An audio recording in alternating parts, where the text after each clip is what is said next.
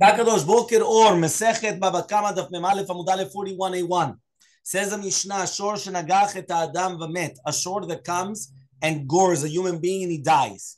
If the shor is a muad mishalem kofed, he has to pay kofed. Remember, the kofed was because he killed a human being, so he has to pay, right, for the kofed. Tam, if it's going to be a tam, patur min kofed, it's going to be patur from the kofed. Veze, but it doesn't matter whether it's a tam. That means one more time. The difference between a tam and muad was, does he pay kofed or not? But veze, doesn't matter whether it's going to be halazeh, right? It doesn't matter whether it's going to be a tam or a muad. Hayavim mita, we kill the animal with skila. The same halacha would apply whether we're talking about a shor is memita katan or ktana. Whether it's, we're not talking, it doesn't matter whether it's, not an adult or, no, even a boy or a girl, right? Nagach eved oama, but if it comes and it gores, an eved kanani or shivcha kananit, noten shloshim slaim. So you only have to give 30 slaim to the master. Okay, ben shu yafeh, right? Whether the eved is worth 100 mana, right? Uben sheni yafeh la dinar echad, or whether it's going to be, which is 1,000 dinarim, right? Or he says, 10,000 dinarim, or it's only going to be worth 1 dinar. That means basically what we're trying to say is that this is like kilu, the kofer of the eved or shivcha, and therefore I don't really care whether this could be an eved, which is like I don't know what, one of these big Yugo, I don't know, huge guys, or a skinny little tiny, I don't know what. Doesn't matter. It's the same price for an eved. Okay, fine. Says the Gemara.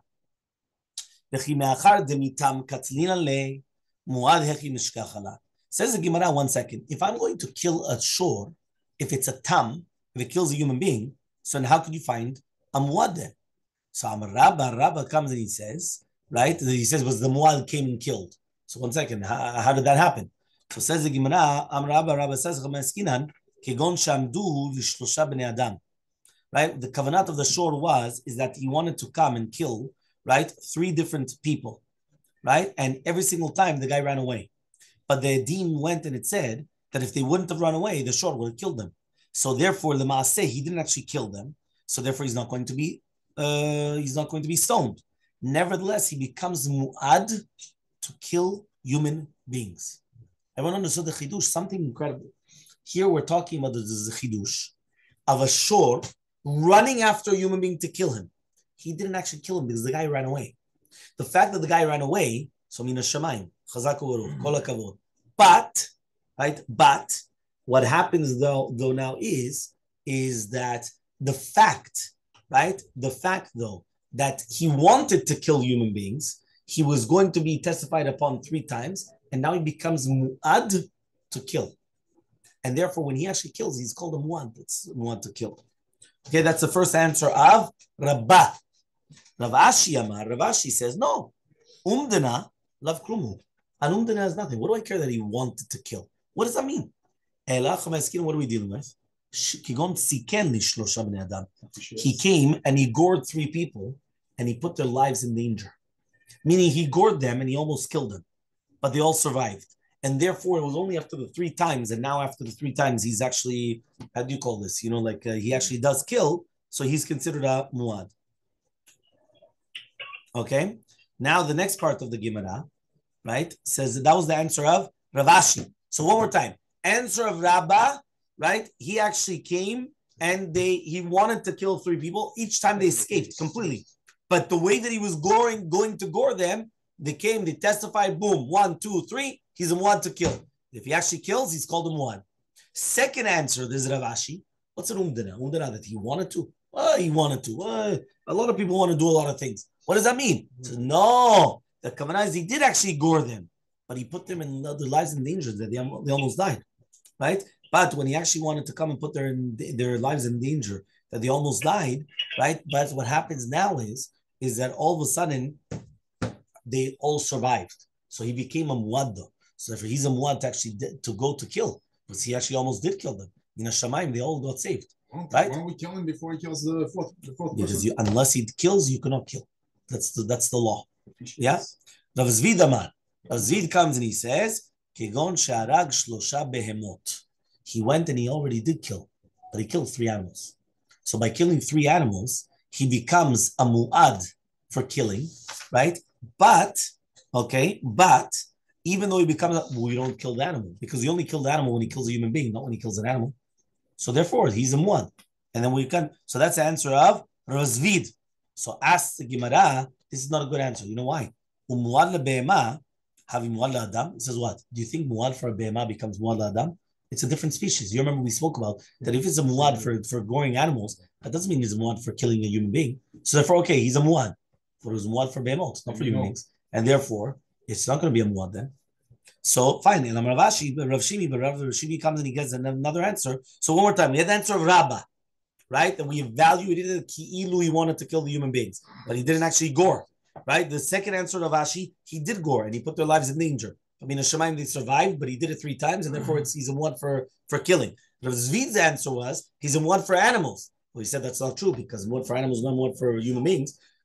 So we pushed off that answer. We give another answer now. He killed 3 goyim. And therefore, since he killed 3 goyim, right, he's not killed, right? But he's a muad for killing people. He's a muad for human beings. So ask the Gemara, are you going to tell me muad for a goy is considered muad for Israel? We don't do that. Rabbi Shimon Lakish says, he killed 3 people that are trefot. 3 Jews, but they're trefot, which means, right? Which means that's why he wasn't chayav skila. He became a muad because he actually killed 3 people. But you don't kill him because he killed people that anyway are going to die. Terminally ill, people that are going to die within the year. So for people that are already a terefa, he doesn't get killed for it. Because anyway, the guy was going to die. So he killed a terefa. But he becomes a muad. So that's the case of the Gemara. Okay? So says the Gemara, this is what a muad for a terefa, is that considered a muad for somebody that's whole? Obviously not. So Papa, but rather Papa says, you're right. The katal v'arak la'agma, he killed, but he ran away. The katal v'arak la'agma, then he killed again, and he ran away. Which means that since the reason why we didn't stone him was he killed and he took off. Killed, took off, we couldn't find the guy. We couldn't find the guy. The shore, we couldn't find it. But every time we always knew it's this shore. He already had a siman. This is the shore that kept on killing. But after killing, he used to run away. We couldn't find it, so we couldn't kill it. But since he already did it 3 times, it's considered a muad. So finally, when you actually come and you actually catch him, right, it's going to be problematic. Okay?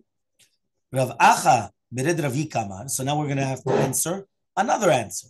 Okay? Rav Acha bered Ravi Kamar. Kegon shuzmu zomeme zomemin. Right? What does that mean? The edim shizimu, the shalosh negichot, they atzmam were hizmu. And therefore, right, since we weren't sure about the testimony, he was never stoned. One more time, in order to stone an animal, what do you need? Yeah? David, what do you need? Stones. To stone an animal. What do you need? Stones. Other than stones, obviously. What do you need? Witnesses that what? To testify that he gored and he killed. Not only he gored, he killed. Because if he only gored, that's nothing. He gored and he killed. What happens? The 2 witnesses come. This animal gored and killed, and 2 other witnesses, right? They come and they made them zomim. So now you can't kill the animal. You can't kill the animal. Why? Because if they made a zomim. Second group of witnesses killed Ben Adam Shani. They made them zomim. Third group of witnesses come. They killed made them zomim. What happens now? There were 3 times where he actually gored and killed. But the edim were all made into zomim. All of a sudden, I come and I say, you have another 2 witnesses that come and they say, right? Boom. They made them into edim. They made the edim zomim, like they made the ones which were mazimim, they made them into edim zomim. Now it comes out that all 3 groups were actually correct. So it comes out if all 3 groups that testified about man number 1, man number 2, man number 3 were correct, this animal is a muad. So that's the case. And if they're right to make the first one zomim, if the second group, it's going to be good that you have to make the shore into a muad, right? With 3 different cases, shapir, then it makes sense. But if you're going to say that it's going to be on 3 different days, meaning like this, I understand if you're going to say that there's going to be 3 negichot that have to be on 3 separate days to become a muad, so then it makes sense. But if you're going to tell me that you have 3 different days, but to do the balashor muad, you just need to tell him 3 different days, right? That his shore was nagach in order to be careful. and basically we're going on the Ben Adam and not on the shore. Meaning, what does it help me now? This entire concept about the shore. I don't care about the shore. I'm going to come and I'm going to say, your shore gored. I come to you and I say, your gore short and killed. I come to you and say, your shore gored and killed. Your shore, and it's going to be on the human being. It's not going to be on the shore. So, Meimar Amaleh, so he could say, Lo Yadana. Yeah?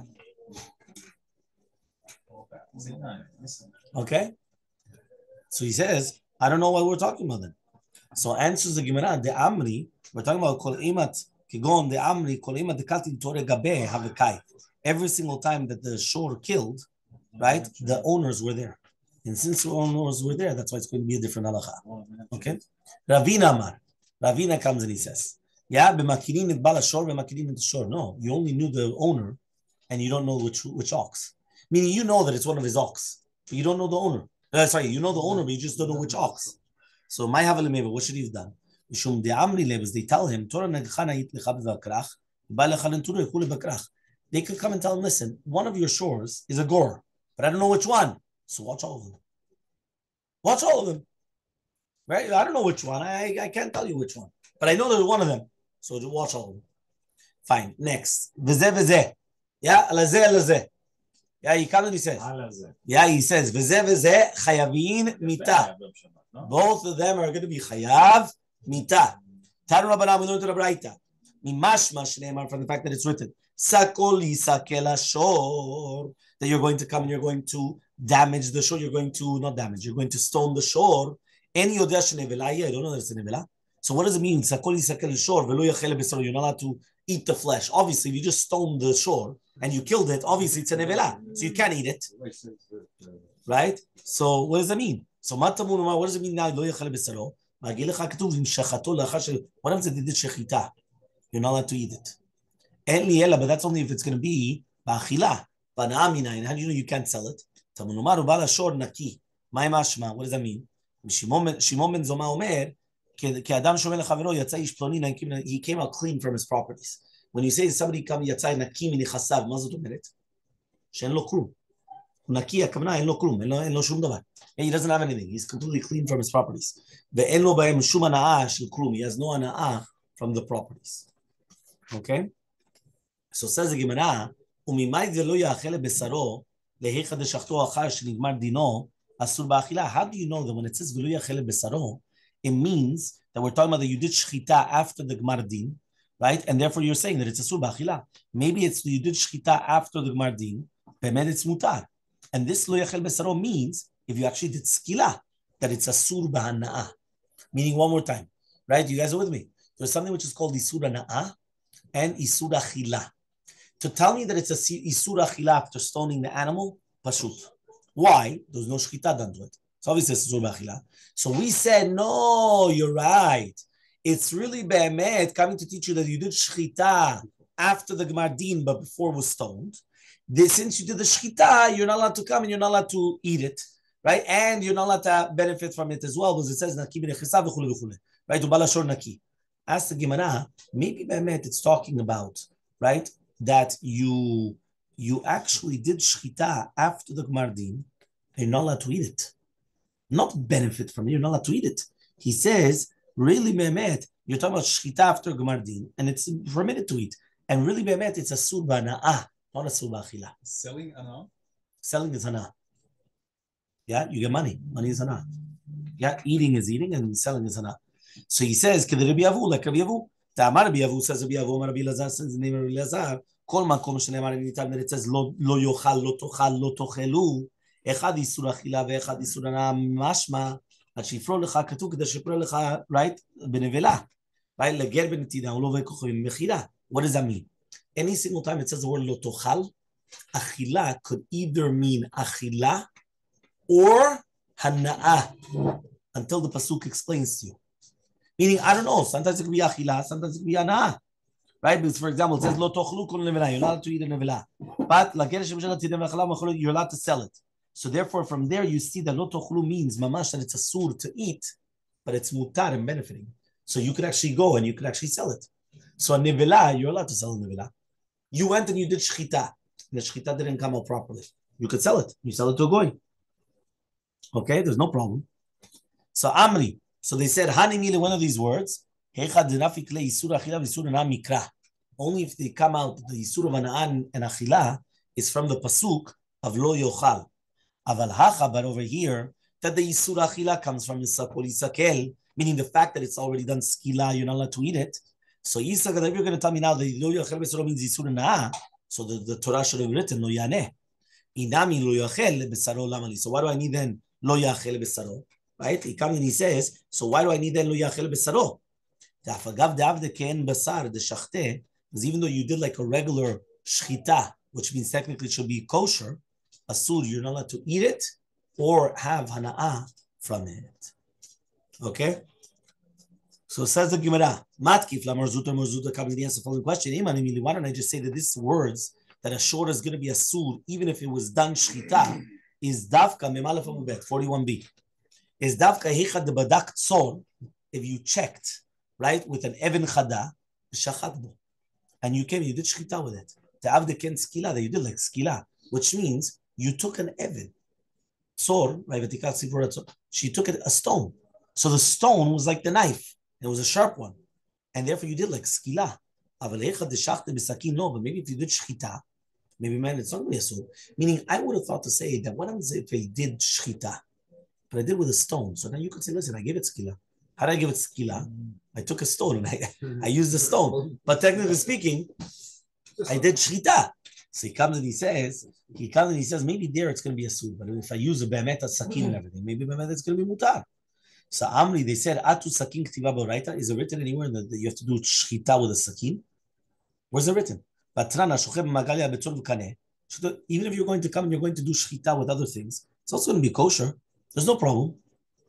Okay? And now it's going to come out. From Isur Achila and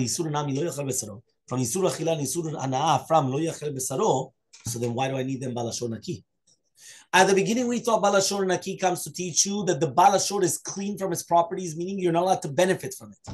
But if you're already learning the Isur of Hana'ah from Lo Yachel Besaro, right? So therefore, why do I need Balashor Naki then? That he doesn't benefit from anything. Why do I need that?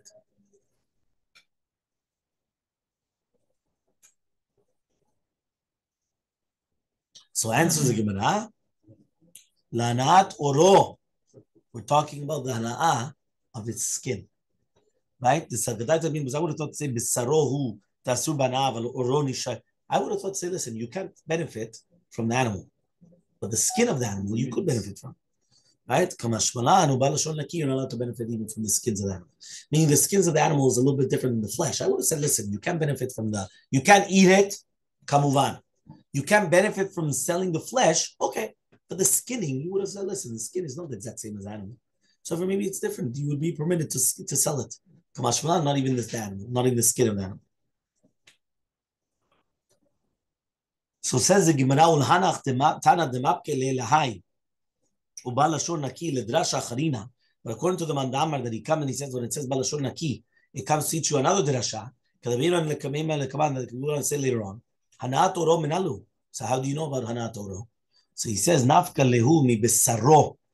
When it says Et Besaro, Et is a tafel besar. What is tafel basar? My nihu Oro. Yes, it's tafel to the basar. The basar is a majority. The skin is the minority. So when it says Et, the extra Et comes to include that you're not allowed not only to benefit from the flesh, which is Besaro, but Gamken Mioro, from the skins as well. So says the Gemara, the high Tana Et lo darish, but the other Tana, he doesn't learn that. Why? Because the Tanya is went to the Braita, Shimon Amsoni. We've seen this many times already in Kiddushin and other places as well. Shimon Amsoni, they used to make all the ets in the Torah, they used to make the short. Kevin Shigia, once he got to Et Hashem Lokech Hatira, Piresh, he separated. Right? Why? Amrulo the Tamidim told him, Rabbi, all the Atin Shedrasha Mate'alen, which means, if you think about it, where is it Hashem Lokech Hatira? Dvarim. Right? Meaning that you went through the entire Torah until Sefer Dvarim, and you were being Doresh all the ets. And it was actually working. So what's going to happen on all those Dirashot? So he comes and he says, all those Dirashot didn't go in waste. It's 100% fine. Right? No problem. So he says, but he separated. He says, Matel Amalem, he told him, כשם שקיבלתי שכר על הדרישה, כך קיבלתי שכר על הפרישה. Just like I got schar, reward on all the drashot that I did until now, I'm going to get a schar, the reward, on that I separated. Because remember, for us in Torah, there's a big difference between Torah and anything else. Imagine right now, David, you come and you're starting to make work on a deal. And after working on the deal for a week, you didn't succeed. Do you get money? No. Why? You didn't cut the deal. Right? By Torah, if you come and you were working on a pshat, and you were working on it an entire week, and then it was wrong, you still get schar. Anu ratzim ve'em ratzim. Anu amelim ve'em amelim. Hem amelim ve'enam mekablim schar. Anu amelim u'mekablim schar. What does that mean? Anu amelim mekablim schar? That even when we were wrong, we still get reward. It's a big difference. So therefore, he comes and he says, I got reward on all the dirashot, even though they're all wrong. I still get reward for them. And I'm going to get reward for this prisha as well. Ad shebar Rabbi Akiva, until Rabbi Akiva came. And he said, Et Hashem Elokecha tira lerabot tamidei chachamim. There comes Sinkut tamidei chachamim. Only Rabbi Akiva, that he had the chokhmah, right? And he had the hatred for tamidei chachamim when he was in Amaretz. He was able to say that when it says that Hashem Elokecha tira, you have to fear God. The et comes to include that you have to fear tamidei chachamim. Yeah? That means mamash, because Shimon and Sodi and Yecham, they were saying, who's on the same level as Kadosh Baruch Hu at Hashem Elokecha tira? What are you going to include? Comes to Akiva, you have to include that Tamid Chacham, fearing a Tamid Chacham is like fearing a Kadosh Baruch Hu. A lot of people, they don't put that into practice. Yeah, they think, big deal, they do whatever they want. You understand? Especially if you're Moroccan. Everyone's rabbis. Yeah, but what's the understand? But what happens is, right, that's the concept. Fine. Tanu Rabbanan. We learned in a Braita. Ubala Nashor Naki. What does it mean Bala Nashor Naki? Rabbi Eliezer says, Naki mechetzi kofer. When it says Bala Nashor Naki, it means that if it's a short tam, he's going to be clean from even the chetzi kofer. Meaning he's going to pay nothing. Amalo Rabbi Kiva says, Valo etzmon mishtalem before the tam is only going to pay from its body. Havio lebedin mishalem lecha. He says, bring him to the bedin, and then he's going to have to pay. What does that mean? The Torah doesn't have to teach you this. We know this already. So Amalo Rabbi Eliezer says, Kach ani benecha. This is what I am in the Shedini Bezeh Shechayav Mita. That we're talking about. We're not talking about now a case where there's going to be Chayav Mita. En dini ela keshemit et ha'adam al pi yed echad. He killed a human being, but he only killed a human being with one head, right? Or al pi baalim, or the baalim themselves come and they said it. So for in such a case, right? That's what it says over here. In such a case, it's not enough to kill the shore, but it's enough to be mechayev kofer. That means here it's something incredible. Usually when a shore kills a human being, we have to kill the shore. Here, there was only one witness. Or the Baalim themselves were the ones that admitted. They came and they said, his shore came and it killed. So therefore, since it was done in such a fashion, they can't kill the shore, but they could still be mechayev kofer. They can't kill the shore, but they could be mechayev kofer. So says the Gemara, 1 second, but if it's a Baalim, al pi Baalim, modeh b'knas patur. It's modeh b'knas. We learned this yesterday, you remember? We said if you come and you admit to a sin that you committed, you're going to be exempt. Modeh b'knas is patur. So answers the Gemara, kasav right kufra kapara. Obviously, he holds that kofir is a kapara. And ever since it's a kapara, it's not a knas, it's not mamona, it's kapara. He still needs an atonement. What do I care now that he's going to admit on his own accord? He still needs an atonement, so give him an atonement. It's a kapara. Tanya Yidach, we learned in another Braita. Amar lo Rabbi Eliezer says, Rabbi Eliezer, Akiva, this is, I'm so light in your eyes, really, be'emet, he wanted to kill an animal. The animal ditched, and bidyuk, when the animal moved, he killed the human being. Or to a mitzri, wanted to kill a goy, and he killed a Jew.